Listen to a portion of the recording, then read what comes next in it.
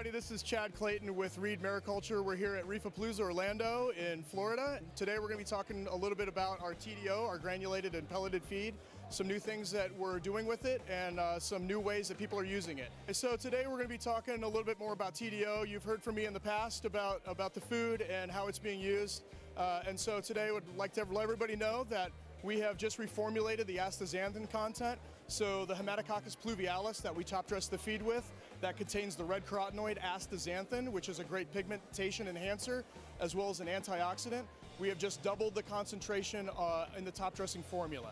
So that means bringing out the reddest reds and the whitest whites in clownfish. And so this is one of the top feeds for clownfish breeders. It is predominantly being used as a weaning diet because it starts off at a very small size, starts off at roughly 250 microns in the TDO size A.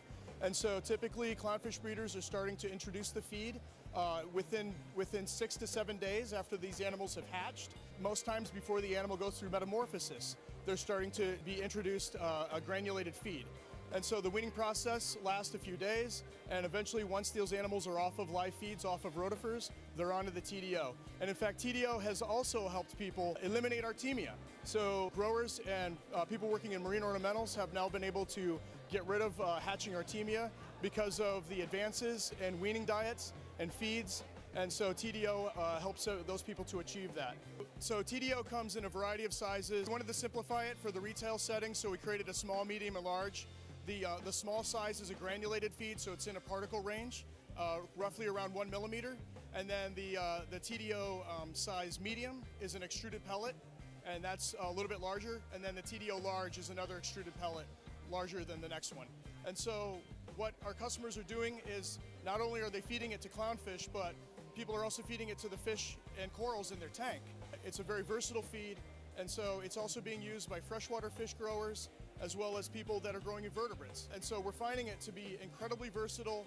A lot of people are using it for a number of applications, feeding it to garden eels. We have a great video on our website that we embedded that somebody's feeding it to garden eels. We also have information and videos on how people are using it for clownfish, so you can go to our website and see that on reefnutrition.com.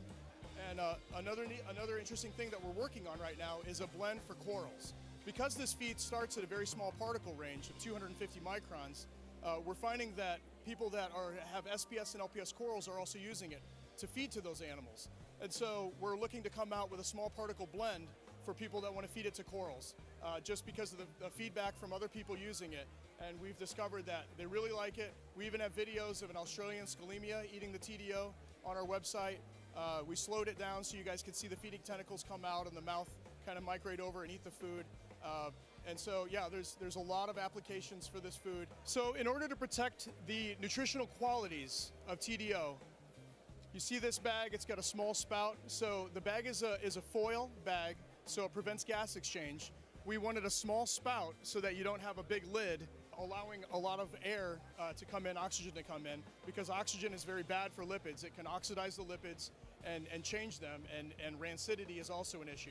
So what we did was we added an oxygen absorber and a moisture absorber to the TDO to protect those lipids and protect the nutritional qualities.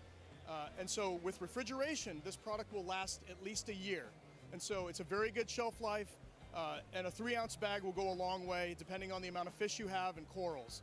So that's one of the benefits of it. If you go to our website, you will see the ingredients listed for the products, and actually the ingredient compositions change throughout the product line. So the granulated feeds have a little bit of a different feed composition and nutritional composition than the larger extruded pellets.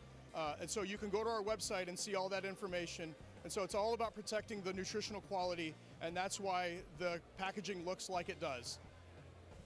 So not only is this food being used in marine ornamental hatcheries where clownfish are being produced, but it's also being used in a number of other marine ornamental species, including shrimp, dottybacks, cardinal fish, centropygi, angelfish, as well as freshwater fish. People are using it to grow cichlids, and they're even using it, the Fish and Wildlife divisions in different states are also using it on bass and species of panfish. So the versatility is immense, and we're looking forward to seeing what else people can do with it.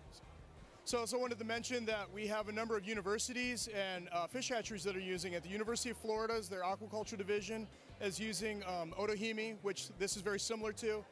Roger Williams University up in Rhode Island is using it, and Virginia Tech is using it, the Mid-Atlantic Aquatic Technologies, who we actually collaborated with on finding the best concentration of astaxanthin. We actually have the research paper on our website, so you can check it out and learn how they did it.